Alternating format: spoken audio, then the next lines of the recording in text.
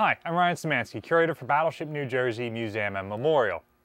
Today, we're going to talk a little bit about why a modernized Iowa-class battleship would be less effective in a World War II setting.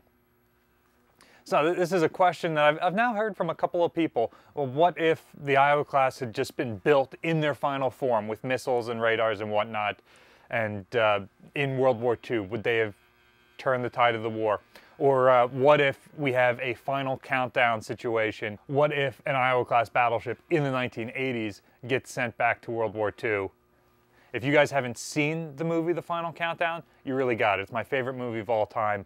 The aircraft carrier Nimitz gets sent back from 1981 to 1941, and Kirk Douglas has to decide if he and Martin Sheen are going to stop the attack on Pearl Harbor or if they're going to let history happen as it should have. Really great movie. Favorite line of all times from a movie, splash the zero. Like, go watch it if you haven't. If you haven't, it's been a couple of years, go watch it also. So, would an Iowa-class battleship, would New Jersey, in her current configuration, have made a difference in World War II? And the short answer is, I don't think she would have. The Iowa-class battleships are undoubtedly better as modernized with their missile capabilities and their electronic countermeasures and their new fuel and everything else. They gain a significant number of capabilities that makes them the equivalent of any other surface warship during the Cold War. But it would not make it a better warship in World War II. And that certainly doesn't mean that if in the 1980s a base Iowa and an upgraded Iowa fought each other, the World War II Iowa would win. No, but if you pulled this modern ship back in time 40 years, she would no longer be as effective. So, here are a couple of things that modern technology would not help her with in World War II. So first off, she has less anti-aircraft capability. 4 of the twin 5-inch mounts have been removed, so she's got less of that anti-aircraft capability. All of her 40 millimeters are gone, all of her 20 millimeters are gone. Substitute in the phalanx, and the phalanx would be absolutely deadly against propeller planes, but there were only 4 of those mounts. Each one has about 15 seconds worth of ammunition before it needs to be reloaded over approximately a 15-minute period of time. So a mass air attack is going to be able to easily penetrate the long-range flak barrage, which is being made up of 6 barrels of 5-inch ammo. And then there is no intermediate range like the 40 millimeter did at 4 or 5 miles. So now they're able to close to within 2 miles before the phalanx starts engaging them. The phalanx will do some work, sure, but once it's out of ammo, the rest of that strike comes through and is basically undeterred. Now, an Iowa-class battleship, especially early war, does have the VT fuse, so her 5-inch ammo will be as deadly as it was by the end of the war. And in the 1980s, we do still have that sort of ammo, so it can be resupplied. Now, if, say, this ship pops back in time and she goes to Pearl Harbor and they're able to drop a bunch of new mounts on board, great. Keep in mind that early war, there were not enough anti-aircraft mounts to go around, so some ships go into combat without any. For example, Arizona is destroyed at Pearl Harbor with gun tubs for 4 intermediate guns, but no actual guns installed. Also keep in mind that the development of the weapon systems like the 16-inch guns and the 5-inch guns really stops after the 1950s. So New Jersey's technology in the 80s for those systems, the ones that can be maintained in the 40s easily, might be a little bit better than what's there, but it's not going to be significantly more advanced. Her capabilities, her fire control and whatnot is not significantly better in the 80s. So in subtracting all of those earlier anti-aircraft systems, they've added some really deadly, state-of-the-art missile systems. For example, the Tomahawk cruise missiles here. We've got electronic countermeasures to block missiles over there. We've got Harpoon anti-ship missiles over there. These are some really devastating systems that nobody has any defense against in World War II, except we've only got what's on the ship. You've got the 16 Harpoons, you've got the 32 Tomahawks, and that is it. So, once you have fired them, you're out. You may be able to engage targets with your Harpoons and your Sea Attack Tomahawks. They've got ranges far in excess of both our guns and the guns of anything else that's around at the time, especially anything that our enemies have. However, we have to be able to detect a target at long range. And in the 1940s, we don't have the satellites that are seeing those targets for us to get information from. And we don't have the systems like Link 11 or JOTS or POST or any of these sorts of systems that are available here in CEC to detect what other assets have seen and get that information transmitted back so we can program our weapons with it. Now, presumably, you know, a PBY spots the Japanese carriers at Midway and radios back that they're at this heading at this. We might be able to program some missiles to go there and get some reasonable hits.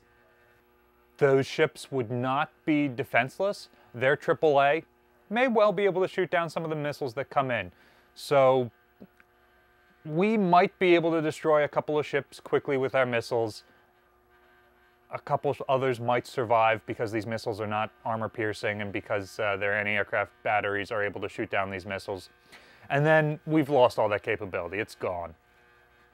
Well, who cares about ship-to-ship action? The battleship is nuclear capable. What if she goes back in time with nuclear-tipped Tomahawks? We can easily end the war. We drop a nuke on Hiroshima and Nagasaki, and that's it, right? That's how the real war ended. Remember that Japan was severely beat down by the time that those atomic bombs were dropped. And even then, there were days of debate about whether they should surrender or whether they should keep tanking hits like that were destroying cities. And so in 1941, 1942, even arguably 1944, mid-1945, dropping a couple of the nuclear warheads that we may or may not have even been carrying would not make the enemy surrender. But I don't think we could have hit their cities with those missiles anyway. The land attack Tomahawks have special guidance packages that are stored in safes up on the ship.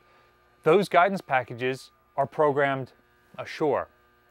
It is GPS data that shows the path that the missile will take. The missile has a downward-looking camera, essentially, that can make sure that it is flying along the GPS-mapped route to get to the target. And that's how it finds its own waypoints and gets there. Well, we don't have GPS. We don't have the ability to program those guidance packages. We've got whatever guidance packages were on the ship when the ship teleports back in time. Is this the Gulf War? Is our guidance package for some cities in the British-occupied colony of Iraq? Are those guidance packages for cities in the Soviet Union, who is our ally at this point? It does us no good. Our land attack Tomahawks, our nuclear Tomahawks, are probably useless when we go back in time. Our Sea Attack ones can be programmed on board. You're essentially programming waypoints for them to go to. But again, they can engage a target over 200 miles out, but we can't necessarily detect that target and get the information we need to program that far out. We might have to get significantly closer and thus cut its effectiveness until we've fired off all those missiles, which isn't that many of them at the end of the day. So the sustainment of missiles is one thing. What about sustainment of the ship? We've already talked about, you know, we can get 16-inch ammunition, we can get 5-inch ammunition, we can probably get phalanx ammo. If we go back to port, we might even be able to get extra weapon systems like we would have carried in World War II, retrofitted back on, which essentially turns us back into a World War II Iowa-class battleship. Like none of the extra capabilities of the 80s. But what about being able to sail around? In the 1980s, the Navy changes the type of fuel that the Iowas burn. Now, originally, she's burning the old bunker fuel. It's basically one step up from unrefined crude. Because of that, it's so thick that you have to preheat it with steam radiators in the fuel tanks to get it liquid enough to be able to pump it into the boilers and actually make the steam to move the ship. In the 1980s, they switched to essentially marine diesel, and that's what the rest of the fleet is using. We're very important as a fleet oiler for our escorts. The reason they're using bunker C and other crude oils like that during World War II is because you can get it anywhere. Forward deployed, you don't have to refine it that much. It's relatively easy to get all over the world, which is a good thing because we're burning 2.4 million gallons of it a month under economical peacetime cruising. Being able to get the type of fuel that we would have burned in the 80s is not impossible, but it is more difficult. It is less readily available.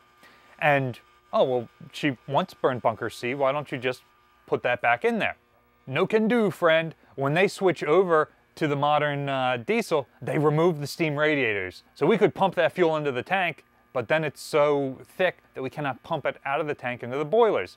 Unless you go through and you do a major restoration, you go into all the tanks and you restore those steam radiators. And again, now you're just returning her to her World War II configuration. She's lost all the benefits of extra capacity and whatnot that she had because of the lighter fuel and the radiators not being in there to take up space anymore.